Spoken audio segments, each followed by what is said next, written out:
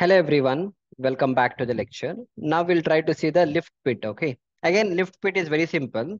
So wherever you have lift, you're going to put a lift pit. So only the thing is, you'll be having a foundation. First, you'll be putting a PCC layer, then your foundation will come. And whatever your reinforcements are there, no, that has to be inserted into the foundation only. Like see, you have one column here, second column will come here. I'll do it like this. So one column you are going to put it here. Let me make it darker. Yeah, one column we are going to put here.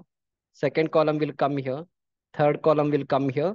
Fourth column will come here. And then this will be connected with it will be connected with the wall. So this will be a wall reinforcement. Okay. So whatever is a wall reinforcement that is mentioned here, how you are supposed to put the wall reinforcement. We'll see that. Same thing, they have shown that through a section here. That is your column, not the column. Your wall reinforcement will be like this. And this wall reinforcement will go inside the column. Wall reinforcement will go into the foundation. This is how the bars will come. This bar will come like this. Okay, great, fine. Now we'll try to understand here. It's nothing here. Like here you're supposed to provide a kind of a column. So there you're supposed to provide 12 diameter. These are the 3 bar. And this 5 bar, 1, 2, 3, 4, 5. These are your 12 diameter 5 bar. So 5 plus 3 is 8 bar. Altogether, you will be providing a 12 diameter 8 bar here. And then it will be connected with the lateral ties. So this lateral ties will be connected like this. So this is one lateral ties. It will be connected like this. Another lateral ties will be connected like this. So this is what you understand by this particular lateral ties. Which diameter? 10 diameter at 150 center to center spacing. Understood? No. In the same way, again here also same thing. So this many reinforcement you are supposed to provide. 5 and 3 is 8. So altogether 3, 3, 6 plus 2, 8. 8 diameter, 8 number of 12 diameter bar you are going to provide. And then it will be connected with the lateral ties in this direction and lateral in this direction that is mentioned here. Same thing here also, another 4 number of 16 diameter bar you are supposed to provide here. 16 diameter 4 bar will provide here. This is a door opening from where you will enter into the lift. And then this is one reinforcement here, another reinforcement here. This is understood. Now come to the wall reinforcement. All these are your wall main reinforcement, which will come vertically. And then this will be a horizontal reinforcement. So this is your main reinforcement. And this is a horizontal reinforcement here. So that is why it's mentioned here that your main reinforcement, whatever you have, no, this one, this is your vertical reinforcement. So vertical reinforcement, you can see the dotted bar, it's shown here. You're supposed to use a 12 diameter bar and the center to center between two vertical will be 150. V means it's a vertical reinforcement. H means your horizontal reinforcement. So vertical will go like this, horizontal will go like this. So horizontal, you're supposed to use a 10 diameter bar and the center to center spacing will be 150. So it's written horizontal, that's it. So whatever I explained to you in the previous video of my basement plus ground plus 3-story building, no, same lift you're supposed to give. Only the thing is here, all the 4 corners, your columns are going to come. Here also column, here also kind of column reinforcement will come. That's it. Understood, right? Fine. So this was all about the lift reinforcement. Now we'll get into the plinth, this thing. What is that? Tie beam. Tie beam and plinth beam both are same there. Okay. They are mentioned tie beam, that is fine. So for tie beam, the reinforcement, you know how to read. I'll not explain it again. Same thing here. Beam, tie beam, TB1. So you're supposed to provide a 16 diameter 4 bar at the top. Then another 20 diameter 2 bar in the second layer. So all these are your 16 diameter 2 bar and 20 diameter 2 bar. So 20 diameter 2 bar will be at the outer face and 16 diameter 2 bar will be at the inner face. This is your lateral ties, I mean the stirrup, which you're supposed to provide 8 diameter bar at 100 mm center to center spacing. That's it. Rest all things you know to learn. You know to read. I'll not explain the same thing. Then after that, you are supposed to provide a ramp. So this is how the ramp will look. So your ramp will start somewhere from here. We can see here. So ramp is going to start here. So ramp will be something like this. Okay. So a ramp will be like this. So ramp will go like this always. Okay, ramp starts. So ramp will be, this is how the ramp will look. And for that, they have given the reinforcement here. This is a plan for the ramp. Your ramp is going to start from here. So it will go like this and it will go up from here. Okay. So this is a ramp plan what they have given. So, and then this is a staircase detail what they have given. So this is a staircase detail. This is your first flight. It will come and stop here. This is your landing level. From here, your second flight will come. Then it will come and land here. So this is about the staircase detail, what is mentioned. You know how to give the staircase reinforcement. This is your tie beam. From the tie beam, your staircase reinforcement will start and will bend it like this and take it like this. So since it's a big staircase, we have given 2 landing. One landing is here. Next landing will come at this direction. See, one landing is this one, then another flight and another landing will come here. Got it, right? So this was about the this thing. What is that? Staircase details and the ramp details.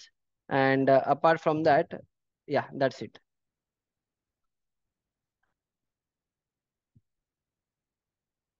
Yeah, that's it. Okay, so this was all about the tie beam details, staircase details I've explained you. And yeah, everything is covered. Nothing is left out. Yeah, and last we'll go to the slab details. So slab details, you see, already I've explained you many types of slabs. So here again, this is a complete slab plan what they have given. So these are the different slab what you have. Like, see, all these are the beam layout, B1, B2, B3 and all. And everywhere the slab is given, like S1, S1, S1 is a different type of slab, one group of slab. Apart from S1, we have another group of slab, that is S2, S2, S2, and S2. So for everything, they mentioned it here. Like if you're using a S1 slab, the thickness should be 150. If it is S2 slab, it is 150. Then both are your two-way slab only. And then he has given along the span, you're supposed to use a 10 diameter bar at 125 center to center, alternate bars bent up. And your distribution steel or along the longer span, you're supposed to provide 10 diameter bar at 125 center to center spacing. So then he has mentioned it, your bar will go something like this. Your slab reinforcement will be starting like this. Okay, it will start like this, come like this, give a crank and take it down like this. This is one reinforcement. Next reinforcement, you start like this, bring it here, give a crank and take it like this. Next, after that, your next reinforcement will start from here. It will go like this, give a crank and take it to the next panel. And from the last panel, it will come like this, give a crank and take it here. It will come like this. Understood? No. So these things I had explained in the initial lecture that this is how the slab reinforcements are given. I'll show you one image also for that to put it in a better way. Yeah.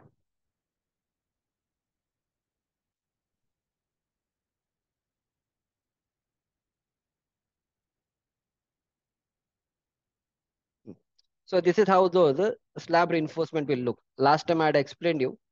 See, this is one panel, this is second panel and third panel. So first from here, you'll start the top bar, you'll give a crank, you'll bring it like this. So this way you're going to arrange the bar. Then from here, your bar will start, you give a crank and take it here. Okay. So now what happened? This spacing is fine. This spacing is, let us say 125, 125, 125, 125. So one panel I finished. I'll go to the second panel now. So since you have stopped the bar here, from the top of this bar, I'll start my next bar. So it will go like this. My crank will start from here, bring it down and take it like this.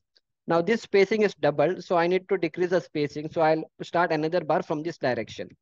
So my bar will start from here, give a crank and take it to the top. So this is 125, 125, 125, 125, 125 spacing. Then again from here, since this is bottom bar, from here I'll start my next bar, give a crank like this and take it here. Okay, this crank should have come little on this side, but it's okay, no problem. Somewhere it should have extended, it's okay. Then next bar I'll start from here and give it. So this is how, this is called as alternate bent up bar. Okay, giving an alternate bent up. Now one bent up is here, coming, you're giving a crank, you're going to bring it here. Next, you're starting from here. So alternate bent up, alternate crank, both are one and the same. Few people call this as bent up bar. Few people call this as a crank bar. The meaning is same. Okay, understood, right? So this is how the reinforcement are supposed to be provided on the on that particular slab, and that is what it is mentioned here. So 10 diameter at 125, you're supposed to provide. Wherever you have S2 slab, there you're supposed to provide 10 diameter, 100 mm center to center spacing. Same thing, you can see it here. Only the difference, sometimes what people do, see, in my slab, I haven't given this bend here. If you observe it carefully, I haven't given this bend here. But usually this bar should be bent like this. It has to give a small bend and it has to bend like this. Okay, it has to start like this. It has to get a bend like this and start. But I didn't give that. But practically, that is how you're supposed to give. And how much should be this bend? This small bend, what you have done? No, it should be 8 times the diameter of the bar. Few people keep it as 9 times the diameter of the bar also. Here he has mentioned that this particular bend, what you're doing, this one. It has to be 9 times the diameter of the bar. Suppose if you're using a, let us say, 10 diameter bar. So 10 into 9 is 90. So this bend, you have to keep 90 mm. So practically, this is how you're supposed to do it on the side. Okay. And then all these things is mentioned, which is already covered in my lectures, that what is L/7, where you have to do L/5. Okay. So try to go through this just in case if you're not able to follow anything. If you feel like you haven't understood so far, I already told you many number of times. This will be my WhatsApp number. Okay, you have to WhatsApp me. I'll be there to explain you. If you can't WhatsApp, just mail me on 𝗏𝗡𝗏𝗏𝗏73@gmail.com. So I'll be there to help you out. See, my intention is very simple. Whatever I'm teaching, you should be in a position to understand. So again, all the things I'm not explaining every time because already these things are covered in my previous lectures and all. So if you have that understanding, you can easily understand this. In spite of that also, if you feel no, sir, previously I would explain, but still my doubt is there. I did not understand this. Always you WhatsApp me on this number. I'll explain you through WhatsApp or I'll come on Zoom, and on Zoom I'll directly come one-to-one live, and I'll be there to explain you these things which you are not understood. But you have to understand that is my intention. Even if you ask me 100 times, it's okay, no issues. But you should understand all these things. Okay, that's it. So that is why again I'm not explaining all these things. Okay, that's it. And then he has mentioned that whatever cover block you are keeping, see, this is cover block. Cover block from the slab to be placed at every 375 mm center to center, starting at 300 from the edge. That means, see, usually cover block we randomly keep it. We make sure that none of the reinforcement is touching the this thing slab centering. So there is no certain rules that what spacing you're supposed to keep. But here he has told that the center to center distance between your cover block should be 375. And the first cover block what you're keeping from the face of this beam support should be at 300. Okay. So it's trying to tell that this should be minimum 300 mm.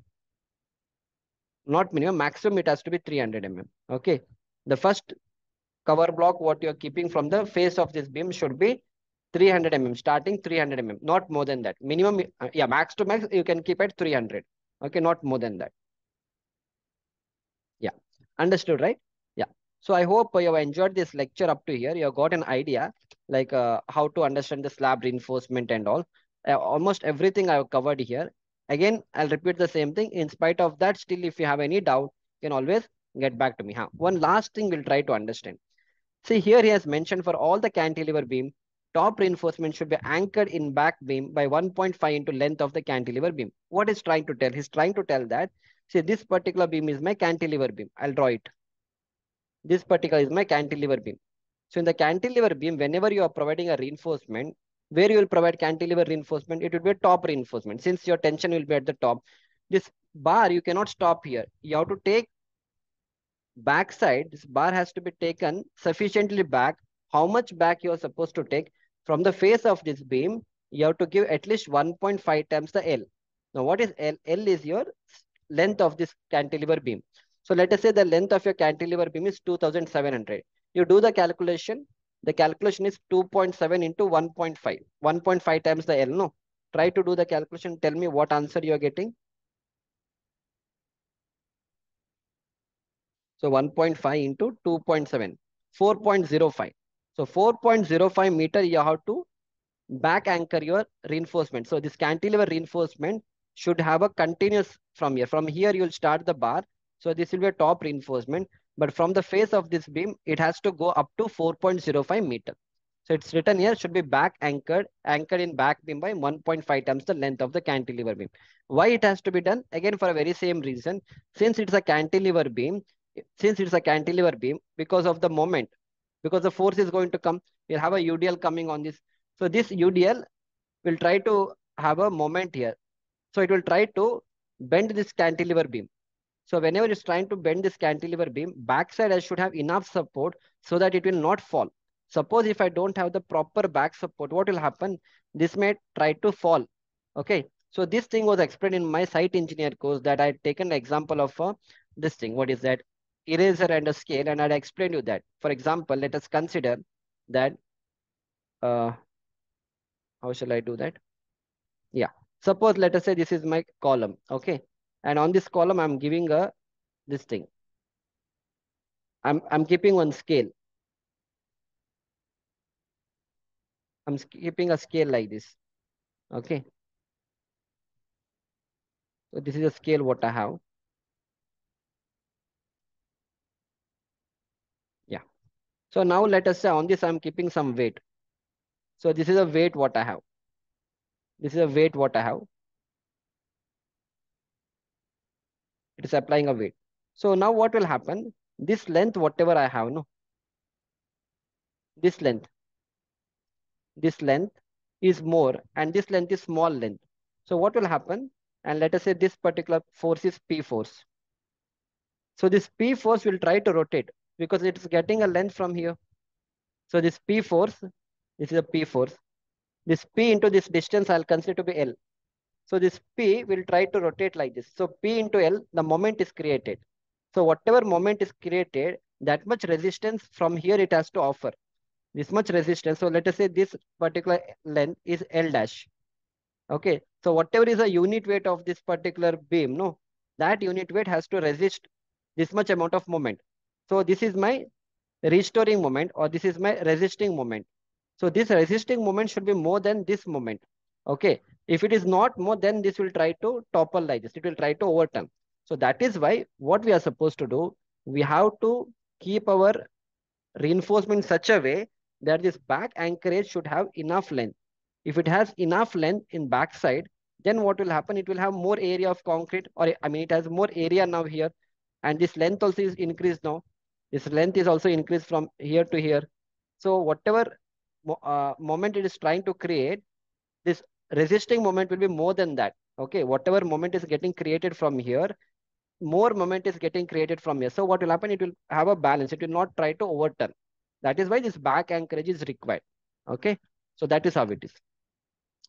So I hope you have enjoyed the lecture up to here. You got an idea regarding the back anchorage length. Nothing, just you have to increase the reinforcement. Anyhow, it will have a continuity in the back support. So it will not affect much. Only the thing is the reinforcement what you're developing in your cantilever beam, no? This reinforcement what you're developing, it has to go enough back. I mean, it has to go backside. This reinforcement what you're developing, it should not stop your cantilever reinforcement like this. You have to extend your cantilever reinforcement up to 1.5 times the L. That's it. Up to here, you have to develop. That's it. That's the main intention of this point. So I hope you have enjoyed my lecture up to here, and you have got an idea regarding how to understand this particular drawing, how to understand the beam details and all. Each and everything I've covered it here. And this is the last level. It's a 𝗵𝗃 level, or it's a slab plan. Last level, it's a plan what I have. There the slab thickness is 150 and the reinforcement is given, which you already know. Nothing much in that. So this way we have finished the entire structural drawing part. All these things is covered. These things also I have covered. Nothing is left at all. Last one more point is there. This thing I will cover. Yeah, we'll try to understand this thing. So here it's written typical details of a hanger bar below the secondary beam resting on the main beam. Yeah, we'll do one thing. This thing I'll cover it in the next lecture. This thing and this thing I'll cover it in the next lecture.